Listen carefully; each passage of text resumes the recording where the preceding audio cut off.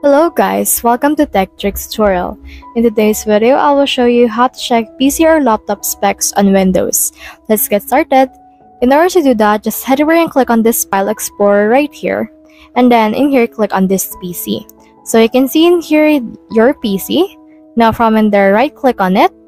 Click on this Properties. And then this will open your settings. So in here, you can see your device name, the processor that you have, your RAM, your device ID, product ID, system type, pen and touch, and you can also rename your PC. Now you can see in here your Windows specs or Windows specifications. You can see it right here, so you can head over and copy it if you need it somewhere else in here. So once you have done that, you should be able to see in here your PC. So that's the whole process. If you have any questions, comment them down below and we'll try our best to answer. Thanks!